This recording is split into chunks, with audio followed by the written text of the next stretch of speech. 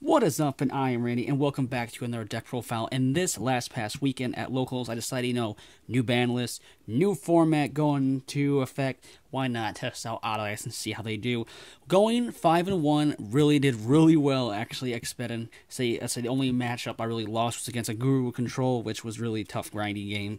Which say Guru definitely has the edge, but besides that, the OTK potential caught a lot of people off guard, especially going to a new format. Definitely took the opportunity to come out with a couple surprises with Odd Eyes, but let's just get right into it.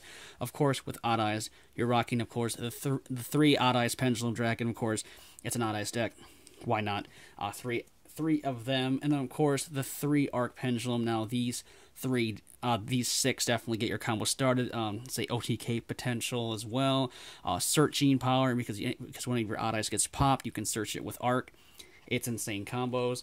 More Odd Eyes, one Synchron for the Synchro ability of the deck, and then one Dissolver for the fusion aspect, just to go into if it does come up.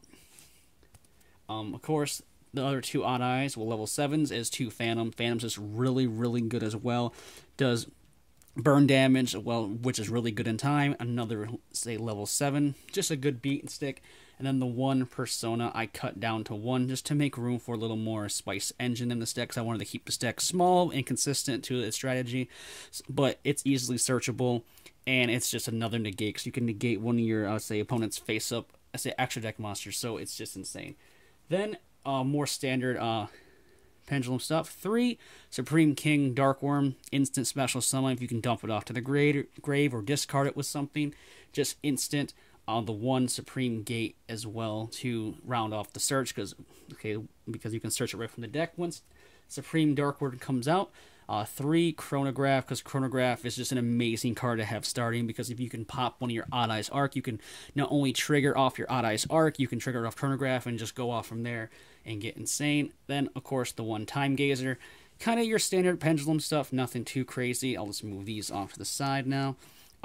The engine I decided to test out in this deck, which was really well, was the Symphonic Pendulum engine. This engine was insane. I loved it so much. So, Symphonic Warrior Guitar is really insane. First, as monster effects it's when it's normal or special. Well, when it's normal summon, you can target 1 Symphonic Warrior monster in your graveyard, special summon it. Okay, pretty cool. Then its Pendulum effect is you can discard 1 card, special summon 1 Symphonic Warrior monster from your deck except for itself. And you can only do it once per turn. And the Warrior monster you'll be sending, special summon, is Warrior Mikes. Now he's cool because 1, you can get an additional normal summon. He's a free special summon. It's just insane because not only you get a free special summon, you can get an additional normal summon that turn as well. So definitely good to get the advantage on board. Then to run out your monsters, a 1 Zangshi for your Rebellion Raging combo as well. So definitely always good to have him for your OTKs, your big OTKs. Now for your spells, nothing crazy here. 3 Duelist Alliance, love this card still. Searches your Odd Eyes monsters you do not open with them, so definitely increases your chances. More searching as well for your Odd Eyes cards. There's 3 Spiral Flame Strike. Great card, very versatile because you can not only search with it, you can also pop something on the field, which is insane. Then, of course, you have your Sky Irises, which is amazing to combo off with your Arc Pendulum as well, just to get your combos going, just to get tons of bodies on board. The 1 Terraforming to search it out. And then for draw power, 1 Pot of Desires, 2... I don't like drawing into Desire, so I wanted to cut that out. But it's really good to see. Thins out the deck. Then 2 Allure of Darkness as well, because almost everything in the deck is dark besides the Symphonic engine, I believe. So definitely really good for that. Then, of course, to limit the thing, say a 49 card deck. Upstart Goblin, 1 Dragon Shrine as well.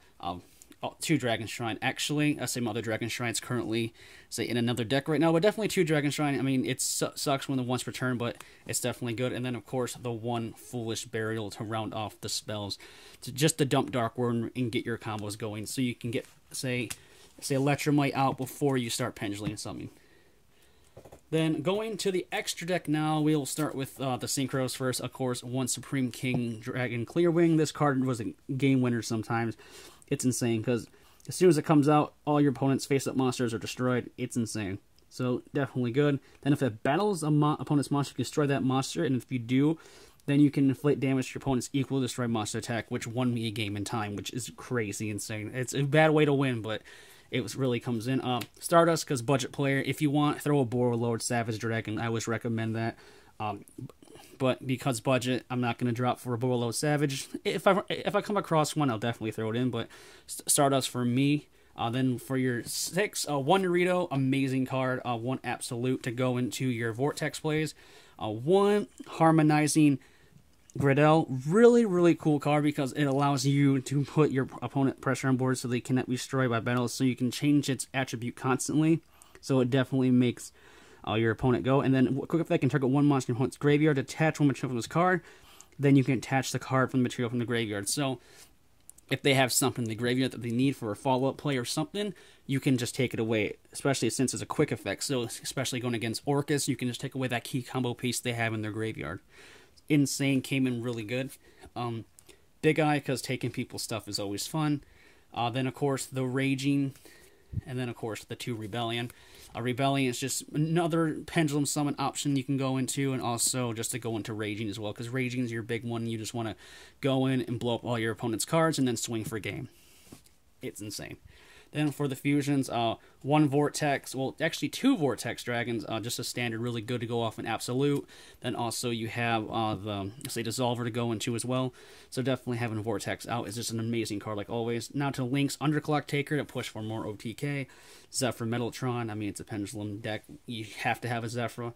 Then, of course, 1 Decode, and then to round out the Links, we have 1 Heavy Metal Foes Electromite. It might come back. I hope it comes back. Maybe it's maybe 2, maybe 3, because Pendulum are kind of getting kind of roguish right now. I mean, they're not the best deck by far, so giving them more Electromites might help them come up a little bit, maybe. But that is about it for the extra deck. But that has been it for the updated Odd Eyes deck profile. Only thing really different is the Symphonic Engine, which I really wanted to test out because I like the additional normal summon that it can kind of give.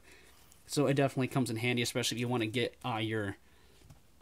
your let's say Electromite on board before you Pendulum someone out, so definitely helps in that combo as well. But this has been it. So let me know down in the comments below what you think of this deck and what can I improve on it, and let me hear what your strategies for Odd Eyes or any other Pendulum decks can be. But as always, leave a like, comment, and subscribe, and until my next video, bye bye.